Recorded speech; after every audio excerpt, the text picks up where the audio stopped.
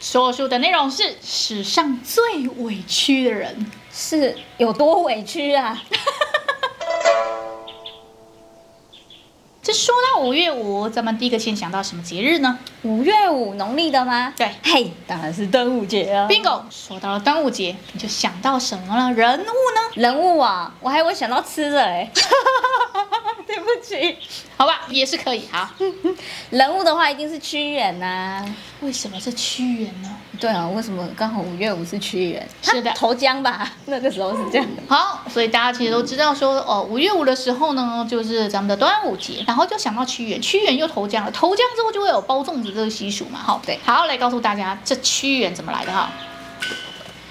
好，来告诉大家这个屈原是怎么来的哈。屈原他其实是楚国人，在战国七雄时期，战国七雄呢，大家就是互相啃咬对方，想要吞噬对方嘛。当时呢，秦国最强，齐国最富，楚国最大。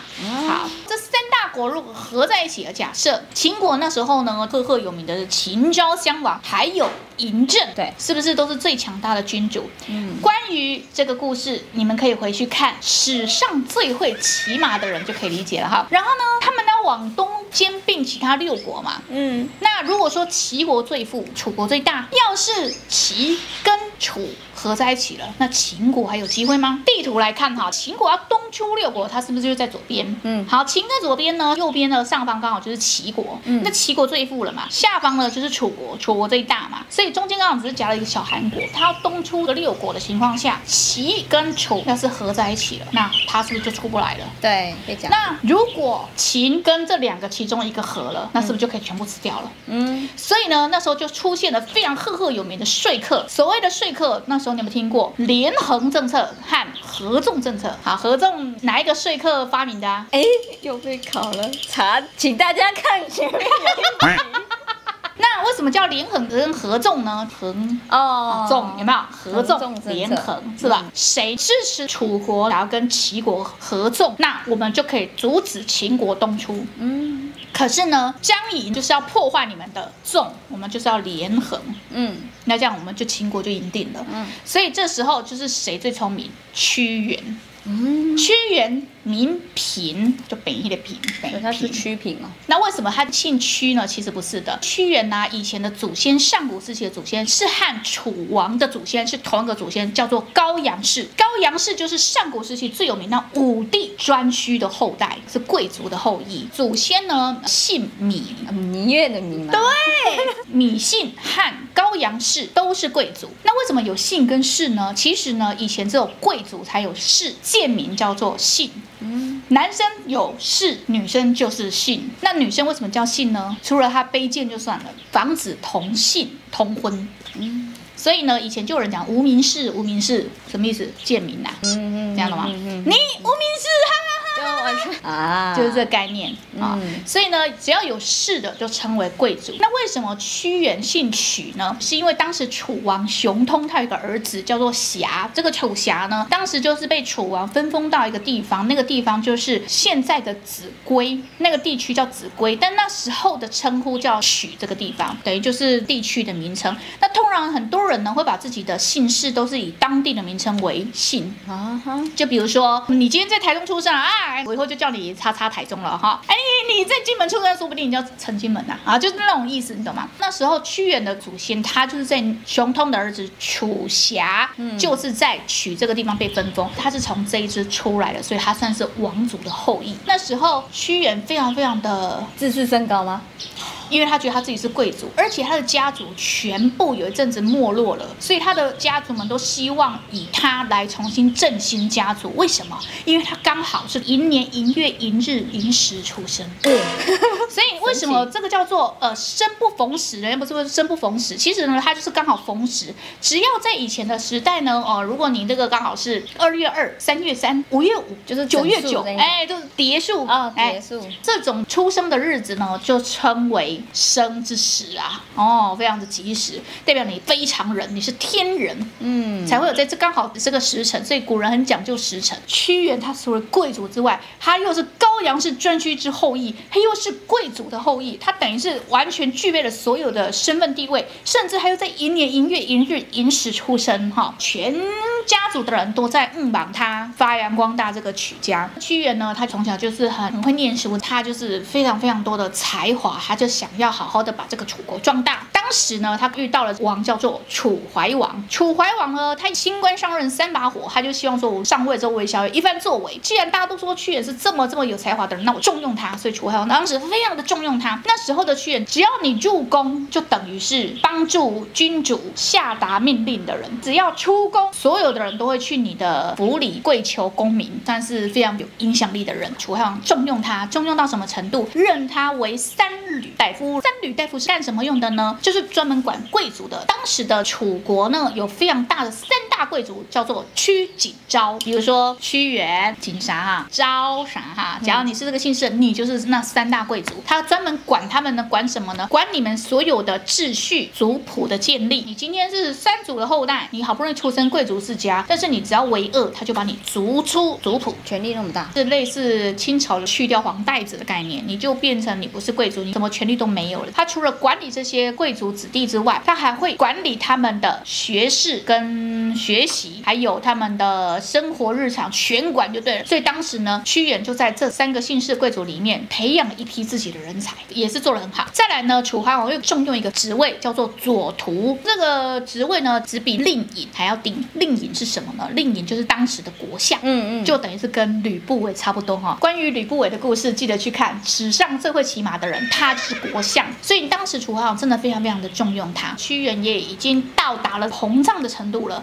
他就想要改革。改革什么呢？他就是力主楚怀王一定要跟齐国合纵。人家就有一句话叫做横成则秦地，纵成则楚望。意思就是你要是横连横成功了，那秦就是地了；那要是合纵成功了，楚国就是楚王。他就是当时有这样的名言。所以呢，那时候的屈原是力主要跟齐国合纵，他一直这样子主张，甚至呢，他想要提升楚国的力量。你也知道嘛，秦国最强，为什么最强？因为商鞅变法，甚至到最后这个秦昭襄王，实在是关于秦昭襄王的故事，咱们以后再做一集给大家听哈。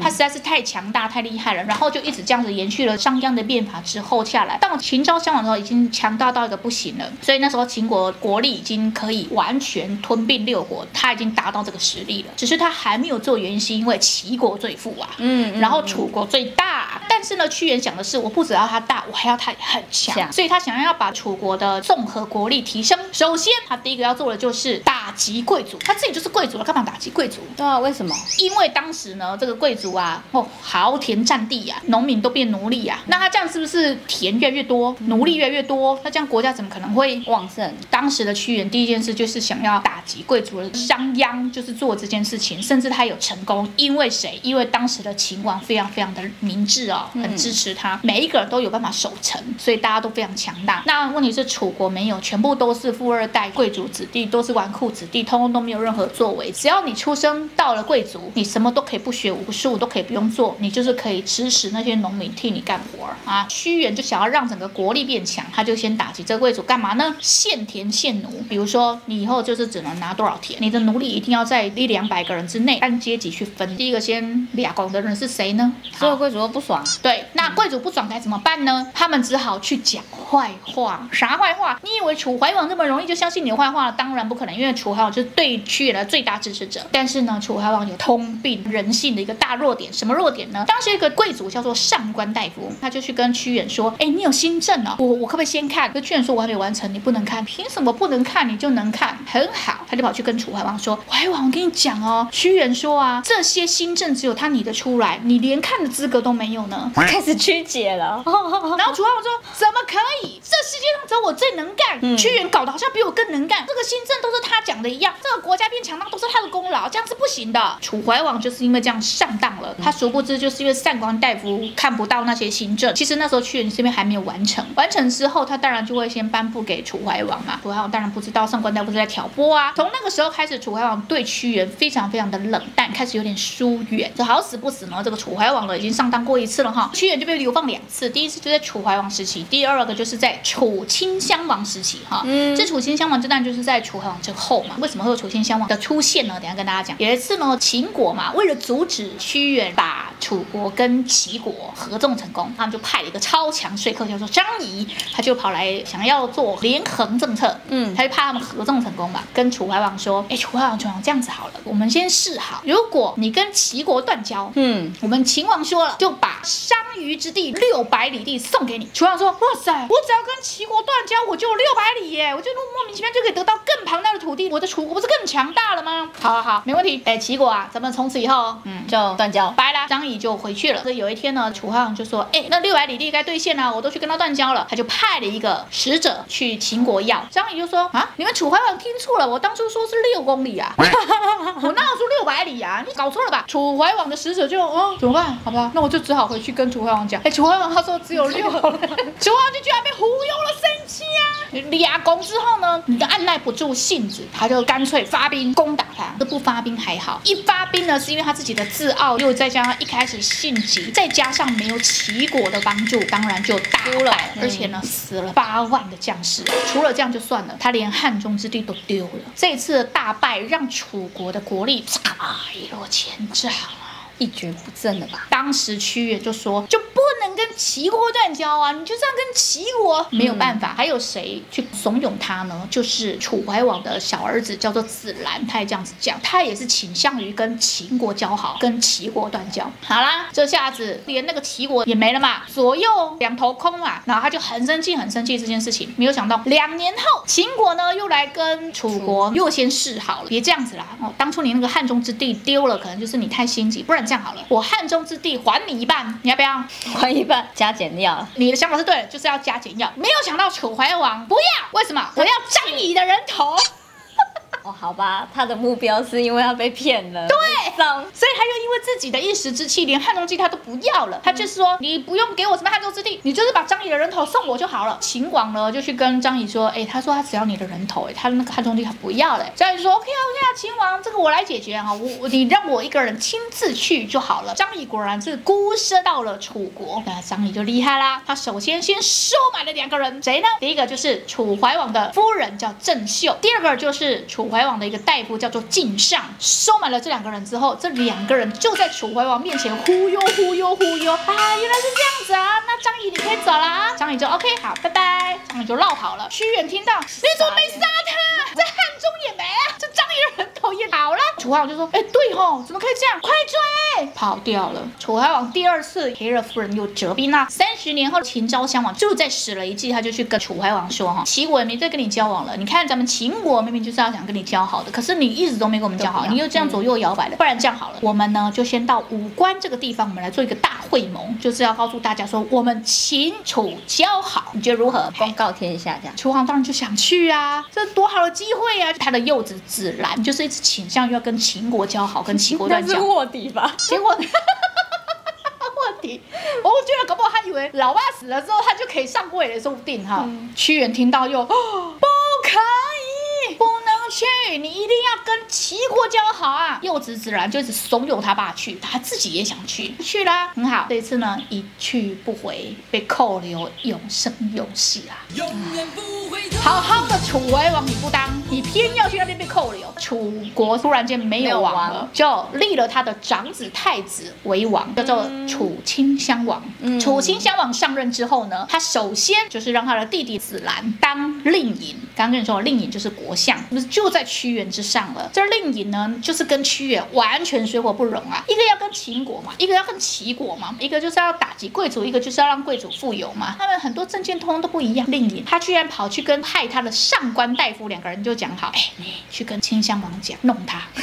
好，上官大夫又再一次呢讲屈原的坏话，楚顷襄王相信了，就直接把屈原流放。屈原那时候被流放的日子里呢，楚国就直接日渐衰败。等到那时候，屈原在流放的期间，流放到江南。山水还不错。对呀，挺好的。流放到了汨罗江的时候，他就听见秦国派了一个超级名将白起攻陷了楚王的都城郢都，那就是不给啊，没办法了。这个白起将军呢也是超强的啊。白起将军的故事你们也可以在史上最会骑马的人听到啊。所以屈原当时就一怒之下抱了个大石头跳下前面的汨罗江。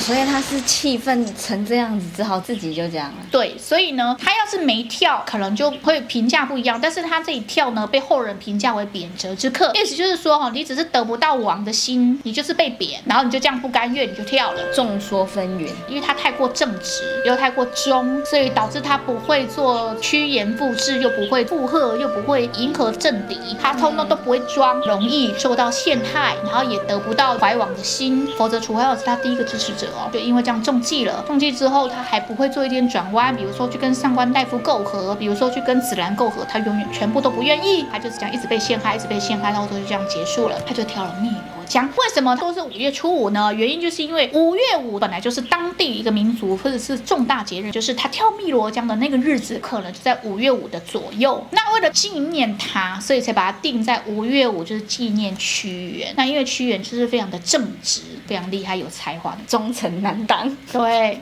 忠言逆耳。秦国太多厉害的将军、说客、人才济济，楚国好不容易得到了一个屈原这样的人才，结果没有。